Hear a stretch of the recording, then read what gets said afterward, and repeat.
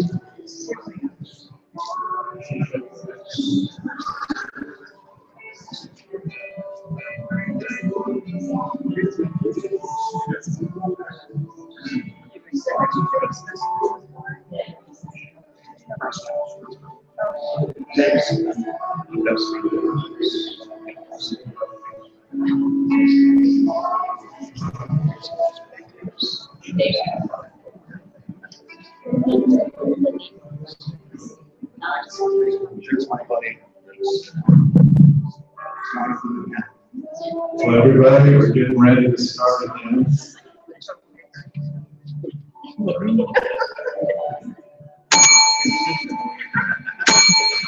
We're coming. Service. All right. Well, we'll do another 45 minutes or so, and then we'll take our lunch break. So, how's everybody doing? Nice. That's Rich. Awesome. All right. Yeah, I'm taking my shoes off too, so I can there. No, I'm so tempted to tickle you. No. Getting rowdy. Okay, well, having just engaged around the ark and looking at the mountains and what you do, I want to look at how you frame desire and how you create desire in your heart that will enable you to outwork it. So we've looked about engaging the ark of the presence of God and looking into God's presence, going back into his presence, finding out his will and purpose, and we can engage around that, look in four places of God. That's what are we authorized to do today? That's God's purpose. And obviously we can resonate with that and we form the ark, and then we manifest on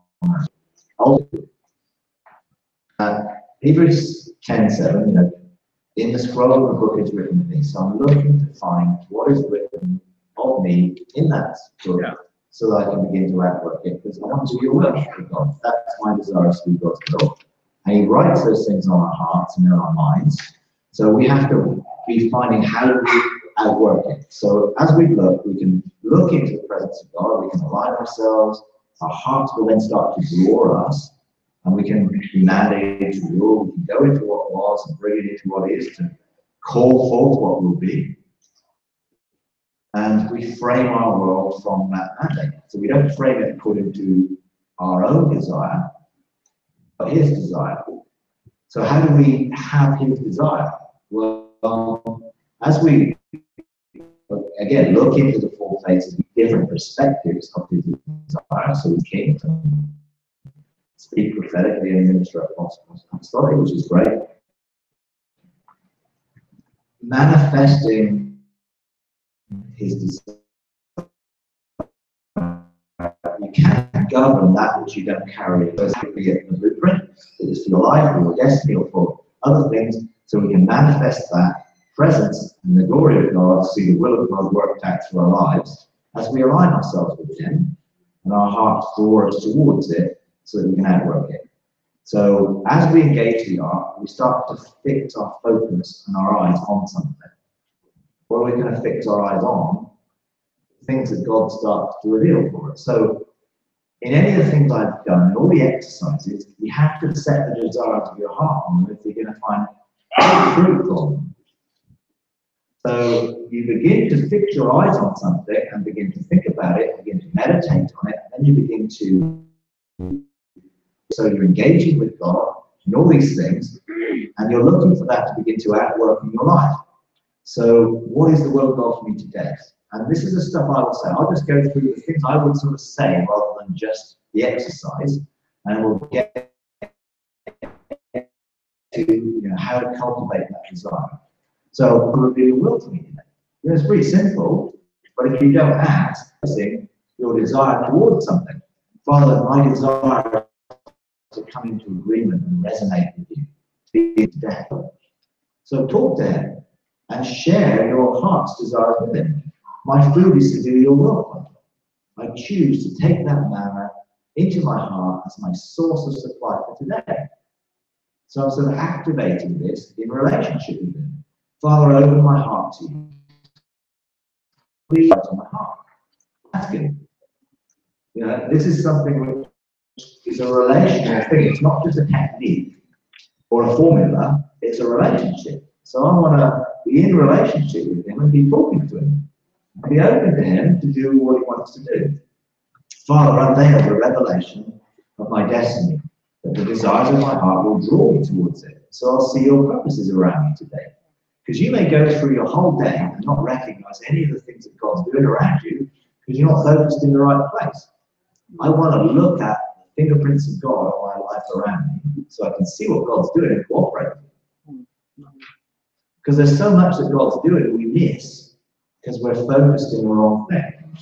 So if my desires are towards him and I can see him around me, Father, I surrender my days to align my will with your will.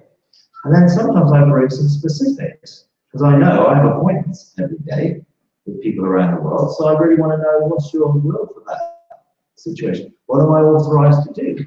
Because in the early days when I was doing hangouts and couches, I did a few unauthorized things. Because people ask me, can you take me to the firestone? Or can you take me to the judgment seat? And oh yeah, okay. And it's direct on them. One lady said it took 3 days to recover from being on fire. Because actually, I really wasn't authorized to tell you that, because I didn't ask. I assumed, because she asked, that okay, it was okay. Now I've learned now to take each hangout before God, ask him, is there anything I'm authorized to do, or is there anything I'm authorized not to do? So to make sure that I'm in alignment with what the people in that group need, and I don't sort of engage them in an encounter which they're not quite ready for. That hangout, I put a disclaimer on it. Don't do the exercise if you're not ready. So I asked him specifically, is there any revelation I need to know for this group, for this situation, this meeting I'm doing, this person I'm meeting? And I focus on being in him, in his name, so that I can then see from that perspective. So I want to see my life from the perspective of the line you're seeing on that. So I can then start to see from being in him. So Father, I choose to step into you, to look out at my day and my circumstances from your heavenly perspective. So I'm always going back to him. I'm not just sort of doing things by rote. I want him to have every opportunity to guide, direct, speak to me, direct me. Sometimes he'll say, yes, be careful. And I was like, okay, what am I supposed to be careful about? Well, just be careful, because he talks to me like that. Because when I surrender and I say, hey, I want to see things from your perspective, he'll give me warnings and direction. Because I'm seeing things from that order rather than just the way I see it in my own life. So, I look at it from the lion's eyes, or the eagle, or the man. I see things to administrate from that perspective. So I speak in the order into my life. You can only administrate that which is in your heart and you're given responsibility for. I can't administer over something that God's never authorized me to. So you really need to know, what are my spheres of government? Now they're pretty wide for me because I've been given being faithful in little, and God has released more and more government. Sometimes you've got to be careful. I went to Germany last year and I helped them. God showed me some things and I helped them slay some giants and dragons over their nation. I saw a call for the Venture 3 over their nation and their regions, and I saw all this regional perspective of how their regions are going to get people coming together. I'm like, wow, this is really good. So I released it to them, And then I was on the plane on the way home. He says, "You do know that you are responsible for that which you removed." So I'm like, "Oh, my word." So I've now removed this whole spiritual dynamic, and now I'm responsible. So I'm like, "God, send a lecture 3 quick. Call people and take responsibility." So I'm like, "Oh, so I have to be a bit more careful." So that's what I do. But I'm recognizing that there are things I can do, there are things I can help other people to do, and then they can do them. And I always got to be careful that it doesn't come down to me, because I don't want people looking to me. That's why I don't prophetically release things into people's lives very often, because they're looking to me. I want to help them to go, "What's God saying?" Let God speak to you. "Okay, I've had this dream." I can interpret dreams. I love symbolism, and God opens that veil, but I used to do it, and now God said, and reminded me really, look, make sure that you're not becoming their dream guru, because it's what people do. So I said, well, no, I'm not going to interpret that dream, but let's go and see what God says. Let's open that room. What does that mean to you? Help them to take it back to God. So, I sort of, in the order of my life, that order is what helps me to help other people, but not help other people to be dependent on me. Because that's the last thing I want, because that's an old order. I do not want to be setting up a dependent culture. Everything must be about hearing God. So when we minister to people and help people become free in God, we want them to hear God for themselves, so that they can then work that out in their own lives. Rather than, "Oh, I need to go back to the counselor again," or "I need to go back for another session of ministry again." We want people to learn how to hear God for themselves, so they can ask God to help them, which is what the living sacrifice process is. "God, show me. Is there anything you want to deal with today?" Highlight that. Use a situation in my life to make me understand. We can be proactive. We can decree the vision. So then when I look back into what was, so when I do that, I go into that place, and then I can see and hear and feel from that perspective, and then I can carry that in my heart. So I carry his heart in my heart because I've seen his heart, and then my heart has changed. My heart will now draw me towards his heart. So I can begin to outwork those things. So I sort of say, "Father, reveal your desires for me. Reveal what's written on my scroll of destiny. Father, I look into what was, so I can manifest that into what is, so that I can transform what will be." So I ask him and I speak to him in this process. So what does my life, or my mountain, or my 7 mountains, or the church, what does it look like from your perspective? How do I see people from your perspective? How do I feel your heart for those people? How do I carry them in my heart so that I can release the government of God, so that they can then fulfill their destiny? You can't carry so many people in your heart. I carry certain people in my heart, those who are closest to me. I carry my wife, my children, my bench in my heart, some people in the church in my heart, and that. But then, I carry the world in my heart, but that's the heart of God for the world, not actually all the people. Can you imagine? Be like Bruce Almighty. Have you seen that film, Bruce Almighty? It's like, yeah, he doesn't mind doing all the things where he has all this power, and then all of a sudden it's like, what are all these people talking in my head, asking me to do all these things? That's not what God wants. Obviously, what he wants is for us to carry his heart for the world, which will be to release the world into the freedom that brings his government. So ask him, then cultivate the desires of my heart. Cultivate the desires of my heart is so important. You have to begin to brood over things. When a bird lays eggs in a nest, it doesn't just go away and leave them, because they get cold, and then they won't hatch. You'll just get a runny yolk.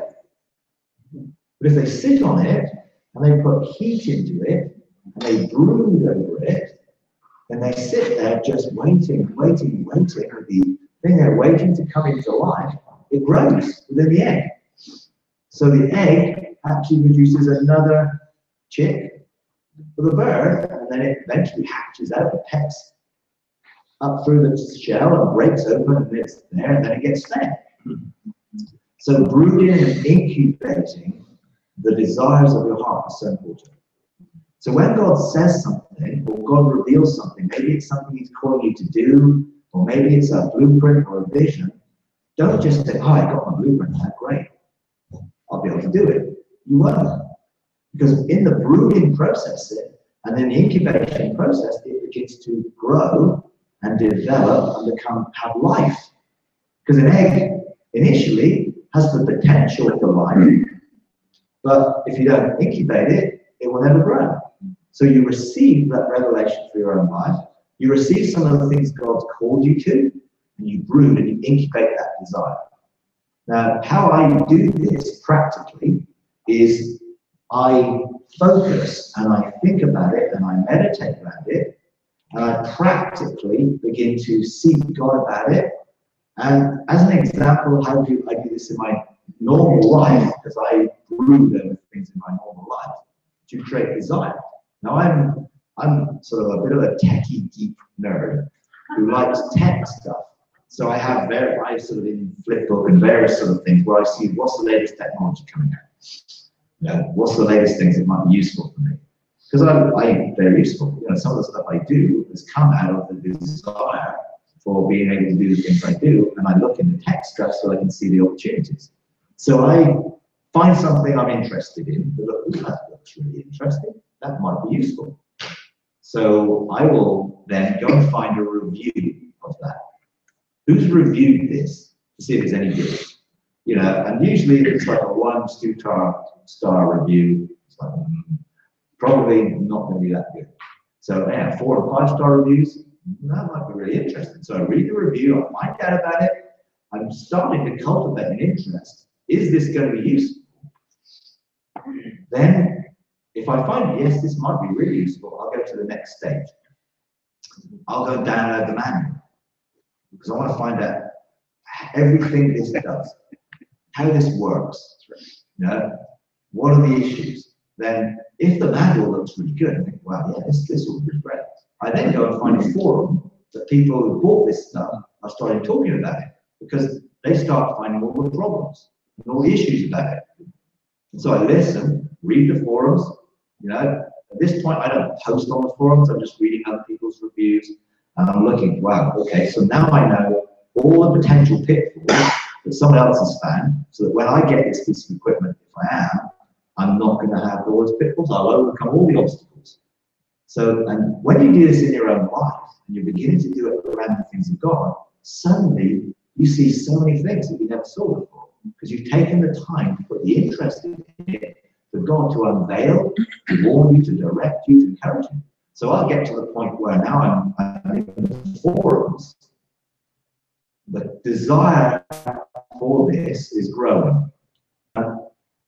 Until I get to the point where my desire for this overcomes the cost to get it, then I won't buy it. Because there's a cost to everything. Am I willing to pay the cost for this desire to be at work? And my wife knows when I'm incubating something in desire, because she'll see me gazing at my screen. My interest is off other things, and I'm looking at this. So it's like my latest cultivated desire, which was last year, was for a curved 4K ultra high definition widescreen 60-inch TV. And I sort of, and she said, we've got a widescreen TV, you don't need anything else. But I'm sort of looking at this, you know, and I'm cultivating desire and thinking, wow, this is 4 times more pixels than my definition. Think of how clear a picture's going to be. It's like, oh wow, this is a smart TV and it's got this in it or something. And then one day we're going up to this shop. I like going to techie shops, of course, but I was going with my wife because she wanted to buy a purple toaster. She likes purple things, and she wanted a purple toaster. So where's the toasters? Oh, the toasters are over there. It's like, but over there, this is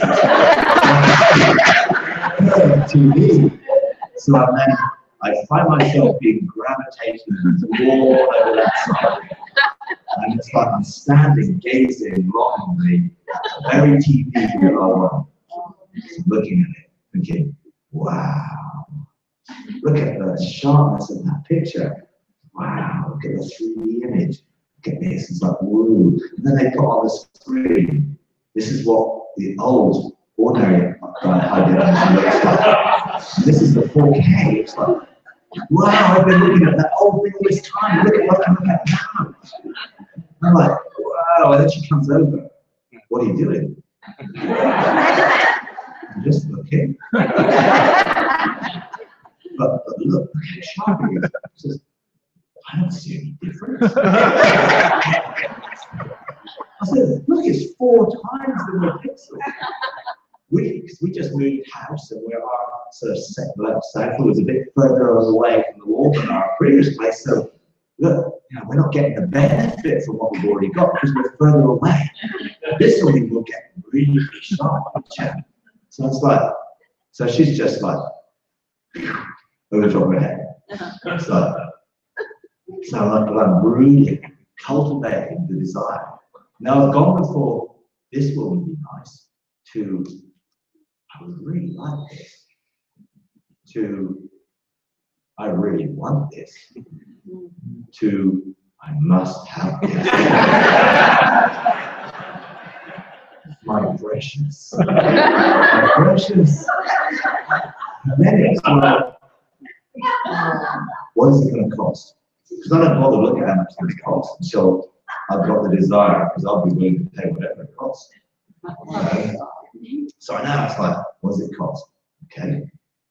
How many birthdays and Christmases might that be? How much have I got to save in that little contingency I keep just in case I might need something? Because I don't buy much clothes. It's not interesting. Since I've got something to wear, really much. So it's like, I don't need anything, really. So I save things that people give you Christmas and birthdays. It's like, I can't really think of anything to spend on once I just put them in the steels up.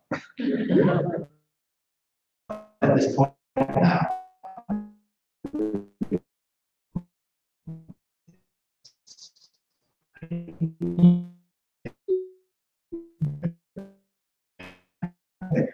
what does it cost? How much have I got? Okay, let's go. So I'll then go and search for costs. It's usually what the best deals are. Wow. So it's like, so now I've got something which is a monitor, which will help. Now, I know this is a bit jokey, but actually this is what we do to cultivate desire. So then when I found one weekend, this thing dropped in price by £600, about almost $1,000. One weekend. Wow. And it's like, I need to get it now. And I had that very release in my spirit that I was able to do this. And so I spoke to my wife and said, look, this is a one-off opportunity. One day out there. But I really need to take advantage now because it will cost us so much more later. And Christmas is coming, so this is December. It's like, wouldn't it be nice with all the family around for Christmas that we can have this and we can watch the children's cartoons on this? So it's like, this will be really good to have. And so she's like, oh, really well. Because I've sort of drip fed to a point where she's like, oh, you're going to do this anyway, aren't you? Well, not with that permission. So we get to this stage where then I'm over it, then it comes, and it's like, now I'm using it. And then I'm like, wow, I'm still looking at all the forums because they still bring new things out and you learn more things and all the settings for the TV, best settings. Because people post best settings. So nice to get the best out of it. Now, when you do this with the things of God, you have to do it to that level. Because if you do not get it to the point where you're willing to pay the cost, which means the time, the effort, the energy, whatever the thing is, whether it's finances or whatever, to do this, you won't have to do it. You have to cultivate God's desire so that you're willing to pay the cost, whatever it is. Whatever it is. Because that's what will be important, because some of the things cost us in God. Now, actually doing this in God is going to require transformation in how I think right now, how I behave right now. Yeah, I'm going to go through the fire. No matter what the cost is, I want what God's best is for me. I'll sacrifice to it. I'll be a living sacrifice to see God's desire fulfilled in my life. And so cultivate it, brood on it. It doesn't just happen. You know, when you get it in your heart, the desires of your heart will totally change. You'll be able to outwork these things. So I then bring, Father, I bring my mountain to you, or I bring my church or my ecclesia or my blueprint, so I can carry it in my heart. I want to see from your perspective. Show me things about this. I want to talk to you about it. But give me insight into this. So I'm focusing on that little thing that he gave me as a seed or a little egg. But if I brood on it and incubate it, it will produce life. And God's life in it. So they can have work. You have to carry things in your heart to have authority. That's what God does. So I'm cultivating the desire of my heart. I do this. I think, I focus, I meditate. What would it be like to have this? What would it be like in what was to see my destiny at work in what will be? So I daydream. Daydream is a really good thing to do in the kingdom. Just allow yourself to meditate around, show me what this would be like. What would it be like to be operating in this? What would it be like to administrate in this? What would a city of refuge be like? What is an ecclesia like, built on the foundations of heavenly government? What would it look like? And I do that a lot. I just allow him and me to go around and think and meditate and to picture and to see what it will look like. So then I can begin to set the desire in my heart towards it. And sometimes it's like, we want this instant, quick push button, you just don't get shit out of an egg with that brooding. You can't, you don't get a really good meal from a microwave. You really don't. When you sort of do it from first principles, my daughter, she loves cooking. She loves cooking from the beginning. So she cooked me French onion soup. She knows I like French onion soup. Sundays we eat together, and she says, what do you want this week? We all choose. She chooses one week, I choose the next, my wife chooses the next. And we sort of say, I really like this. French onion soup and steak and ale pie. They're one of my favorite English type foods, French type food. Other things I like spicy stuff, but this is stuff. So she sweats down onions for 3 days. So the kitchen is just going for 3 days. She's sweating down onions, peeling them, cutting them, sweating them down until she's got this thick caramelized onion stock. Now, she could have sweated onions down in 10 minutes and cooked them and put a bit of stock in it, and half an hour we'd have had a soup. Tell you, it wouldn't taste like this soup. This was, and then she had all that cheese, Gruyere cheese. She had the right cheese melted with it to go on that crouton of garlic bread that's in it. So I know you're sorry.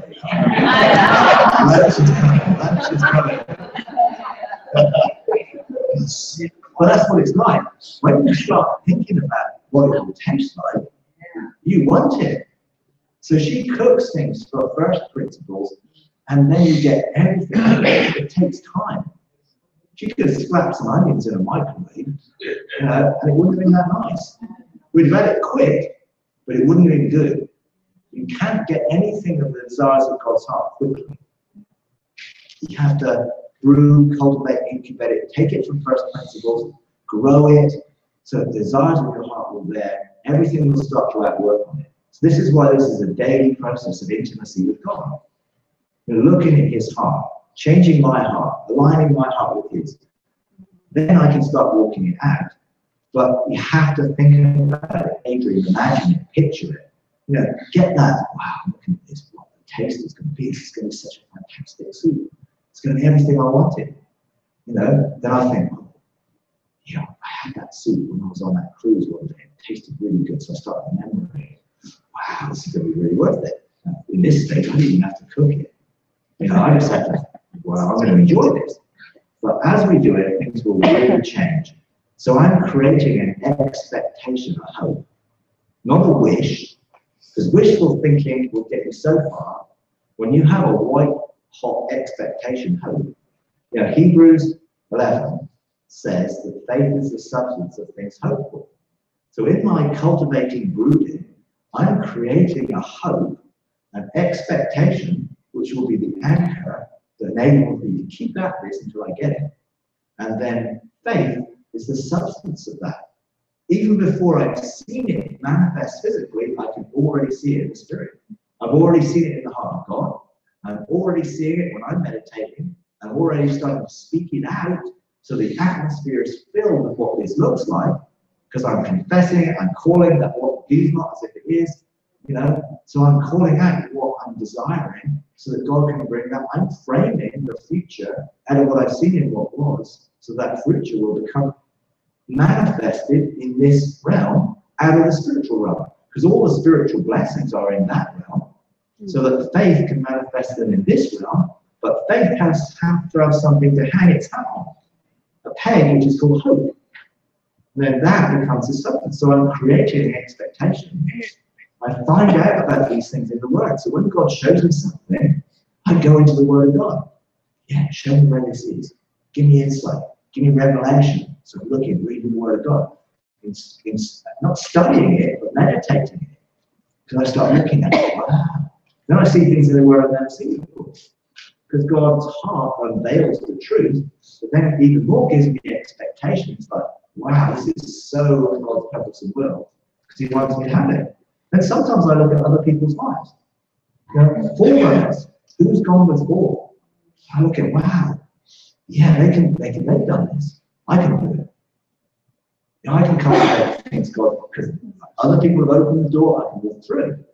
Then it's this, I want it, I need it, I must have it. I mean, God, once you get to that, I must have it. You do it. Whatever it takes, I'll be willing to pay the cost. And then it's a delight. Paying the cost is a delight because I know what's coming. I've so brooded and incubated God's desire and His vision and purpose. I know what's coming, and the delight will be no cost. It's no cost to me anymore because I know what's happening, know what's coming. So it's like, Father, I choose to receive the revelation of your heart, your thoughts into my spirit, deep call to deep. This is what I'm doing. I'm drawing out of the heart of God the deep things of God, and I'm drawing them into my heart, and then my heart begins to align with His heart, and revelation on it builds and builds and builds, and it's like, wow. Show me, what does it look like? How is this going to feel to be manifested on the day it feels when it's going to be manifested? Show me how this will at work. Help me to fulfill my destiny. So I brood over this. It's my mountain or this sphere or something very specific. A mandate that I've been given. I brooded. When God showed me the world and it's spinning and slowing down and all the benches and three all over the world, I started to brood over it. It's like, where are they? Where are they going to be? Who are those people I'm going to connect with? Who can I help? How can I help establish this? What is it going to look like when it gets established? Then, I get this vision of where it is, and God shows me in an encounter. It's like, oh, wow, where's this going to start? It's going to start here, then it's going to arc over here, then it's going to come there, it's going to go over there, it's going to complete the circle, and I'm going to get the government over the whole US, and then it's going to be here. Like, whoa. All because I caught hold of something, now I can start to see it, because I've brooded over it, and my heart's desires into it. And it's Father, let those desires become fulfilled. Because hope deferred creates a heart sick heart. But those desires fulfilled are a tree of life. Now I'm planted by streams of living water like an oak of righteousness, and you draw in life that brings life into what I've cultivated and desire for. Because this is a tree of life to me, which is going to bring fruit. And then when that fruit comes, I can taste the fruit. Then I can give that fruit away to others.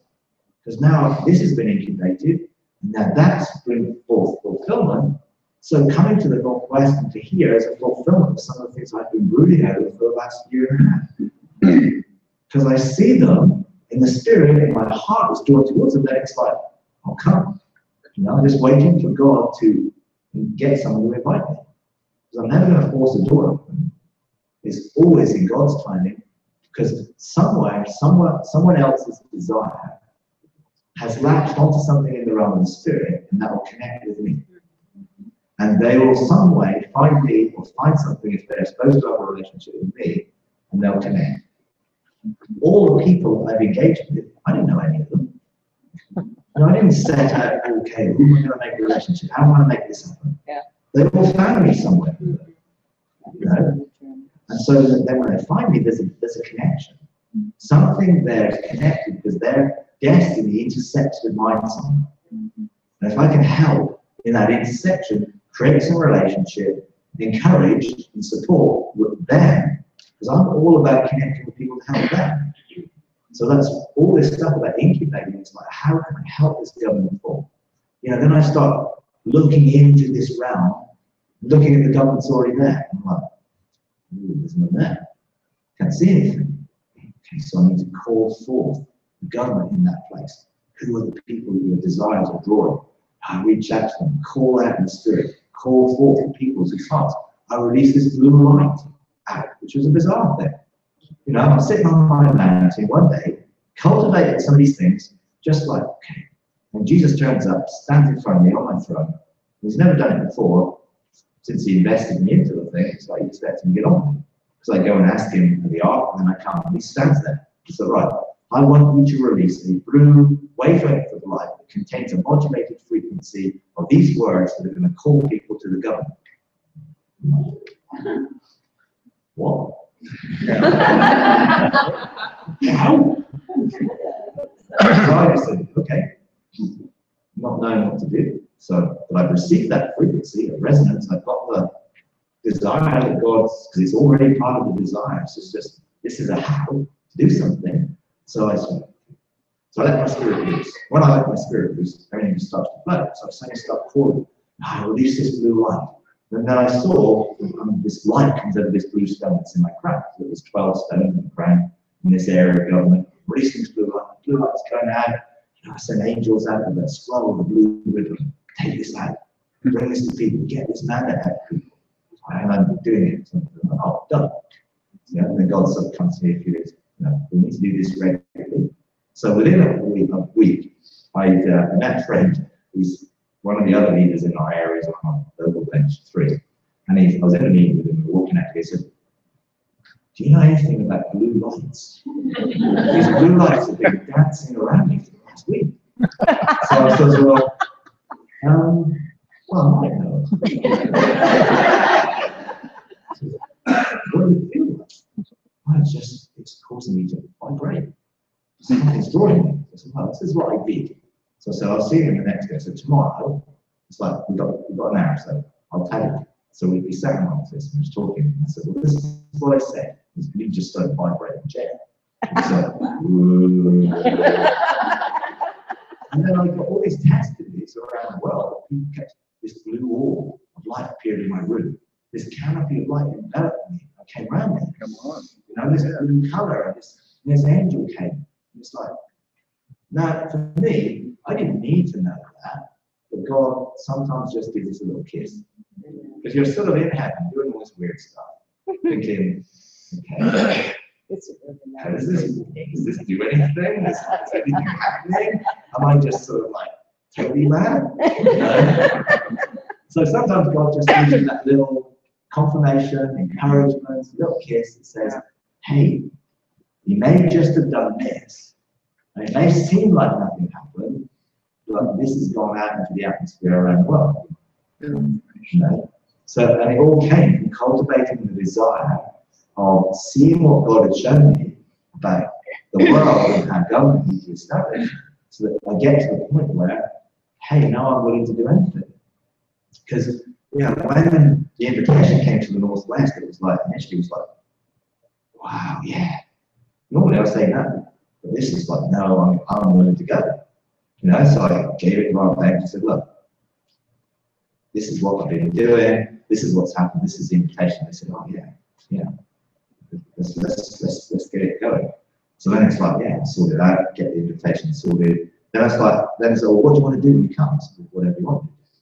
Because I'm coming to it. I said, I'm coming to the Northwest. My desire is to help anyone whose heart is to do any of these things. So please just sort it out. So they did, a whole bunch of them. I said, look, here's a few people I'm connected with. And Kristen is great. She's a sort of a her administrative thing, she catches hold of things and makes it happen. She just contacted all these people, and it's like, and I'm going up to, flying to Seattle and spending some time there, then I'm going over to Yakima. No, let's now say Yakima, rather than Yakima, which I used to say. They're working at me. But it's English. We haven't got an accent. You've all got the accents. You have another tongue. So, you know, it all got organised and it's there, and then I started to brood over each place. What's your desire in this place? What do you want to release in this place? You know, bring the people you want to be in that place. Then make connections with some of the other places you want me to go in the future in this place. And I found there are people who came up from LA and San Diego, because I know this connection here, and this arc to come here.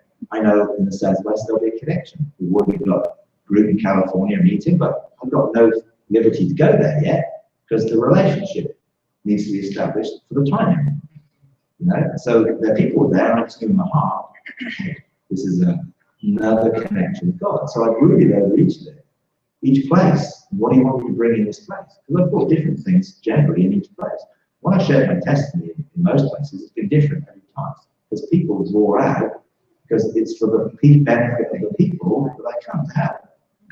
You know, so you can do this in what your calling is, what your destiny is, so that you're able to outwork your destiny.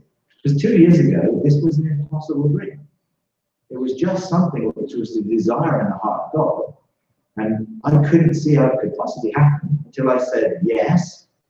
Then that desire became something that God began to create. And I meditated on it until everything began to outwork. And on the way, God, you know, inspired Google to bring free YouTube video releases. Because he does. Because he sets all these things to bring things into our destiny all around the world. You know, and I look at them, thank you, God, for inspiring those people in Google to create Hangouts and create YouTube that I can do events, and these can be recorded, and they can go out to the world. I thank him for doing that for me, because he did do it for me, so I can help him out release this and connect with people. So then I'm grateful and thankful for what God does in establishing this desire, so this desire can be released. So it's now a tree of life, you know, and I've been now over here for, you know, best part of 16, 17 days, you know, and I feel more refreshed than when I started. Oh, yeah. I do. I mean, I feel full of life. You know, I'll go home and it'll probably be like, the wife will say, you better not be like this when we go on holiday. She's already warned me. She said, you better not come home and go to sleep 2 weeks on holiday. I like it because I love going to see places and it's life for me. But it's like, I feel full of life because God's strength is in when you're doing your destiny. There's all these provisions there to do it. You know, I don't have to create it. I just have to be in a place of rest, knowing I'm doing what God wants. The desires are out this, and it's like a tree of life. You know, fulfillment, real tree of life. So I'm looking at the end from the beginning, and then I can see that I just have to follow the journey, step by step. I don't need a step-by-step map, one step at a time. I'm obedient in this step, and then the next step will come. So then I can then decree and declare and call some things forth, which will create the steps. Because when something is called into being, it's the next step on the journey. Then I just have to walk from A to B to C to D, because I've called it forth to create that so God can release it. You know, I asked him, what does my next year look like? So when I sort of come last year, I had a whole load of revelation all through last year. But usually when it comes up to sort of November time, I'll take a pause. And it's like, okay, God, let's spend some time together. What's next year look like? Yeah. What are you going to be doing next year? So I set my heart, think about next year, and then things start to come, and he starts to speak to me, you know, mostly directly. Normally it's just like, hey, son, boom, boom, boom, boom, boom, boom. And, you know, I put it together in some of the prophetic things that I release usually at the beginning of the year. You know, and that's usually months worth of God saying. Sometimes he said it this way, then he'll say it again that way, and he'll say it again that way, because he wants me to make sure I get it. know? So I just give time. You have to give space and time for the relationship. Because it comes out of relationship and rest, not striving. Oh no, next year's coming, what are we going to be doing next year? Oh, no. It's already in its plan and purpose, I just need to discover it. And then I agree with it, and then we work it out. So my desire is to manifest your desires, God. That's what I say. I want it in and through and around my life, the manifestation of your desire for my life, so that your life can be outworked in my life. Then I receive these daily mandates. I open my heart to receive them. Show me what you're doing today. Show me what I'm authorized to do. So it's not just ethereal and out there somewhere. It's grounded every day. What's today? So the general thing I'm cultivating then becomes focused into my day, so that my day becomes very clear what I'm supposed to do. You know, I take that mandate in my heart. I surrender to it. So I can flow out of that every day, and I can administrate it, take the rod, take my scepter, I go to my government, a mountain position, and I call it forth today. So I call forth an open heaven. I send out angels ahead of me. You know, I embrace the promises of God and release them. So I frame my day in accordance with His will and His purpose. I declare the blessing and favor around me today. You know, Psalm 23 is a great psalm. You know, surely goodness and mercy will follow me all the days of my life. Well, not just follow me, they're going ahead of me. Because I'm calling from the following behind to come into what's ahead so that I can walk into it. So I send out my angels, you know, engaging with the angelic realm, which we did last night, is so important because they will do some of the groundwork. Abraham sent his servant Eliezer to go and find a wife for his son Isaac, because they had the promise of a line that was going to come. So Isaac had no wife, so there was no way the line would be outworked. So, okay, he needs a wife. So he sends his servant back to where his family were from, because he wants to draw from the right heritage. So, and he says to the servant, the Lord will send ahead of you an angel. So the angel went ahead. And of course, when he gets up to the well, there's all this kerfuffle going on, and they're arguing over water, and there's the woman who's going to be the wife is right there. Because the angel stirred up all the trouble. So that he could identify, the servant can identify her. Because he identifies her heart, and her servant heart is absolutely the right sort of person you want for a wife for your master's son. So angels can go before and prepare the way. And they can prepare the connections and the relationships and the things that need to take place in the kingdom. I do it all the time. I send out angels, let people find me who need to connect in relationship. So they go out and they connect with people. I don't know how it happens. You know, it's like, I didn't even know I connected with Peter until Andrea told me that she put her in touch with Peter because she found me when she heard Ian Clayton do a teaching and he mentioned my name. And that was a few years ago, so she Googled it, couldn't find anything because I didn't know anything. But eventually she found it somehow, and then she contacted me and asked me some things. And I said, well, this is sort of forum you might want to be part of. And then she said to Peter, hey, you know, there's this new stuff that's like Ian's stuff, but actually explains what Ian's actually saying.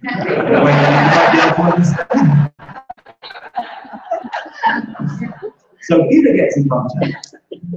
All I did was just send out the angels with a desire or connection with the people who've got the same heart. Because I'm looking for people all over the world who have the same heart.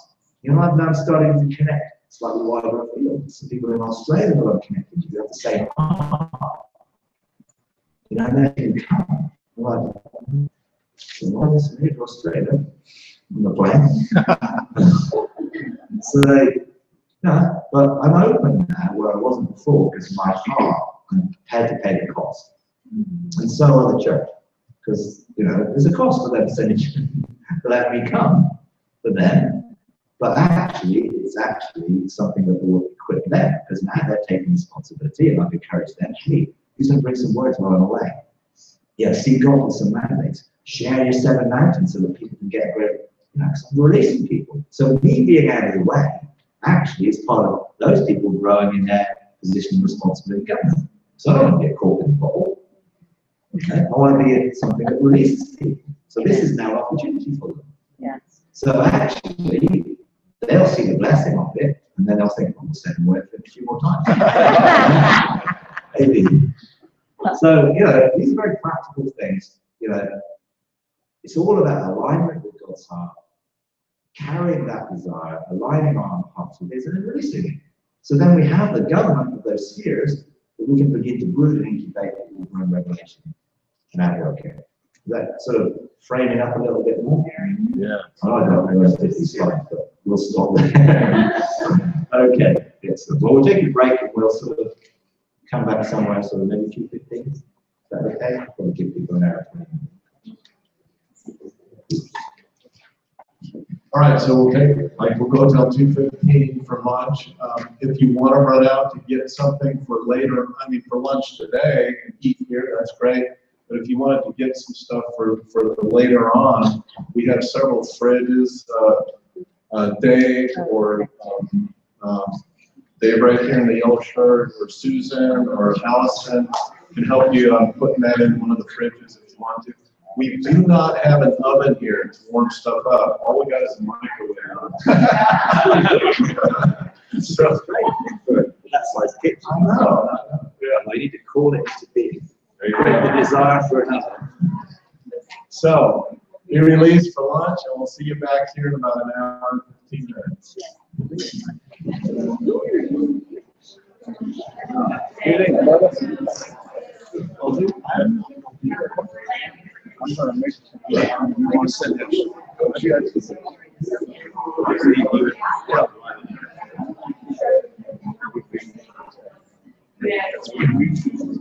Yeah, that's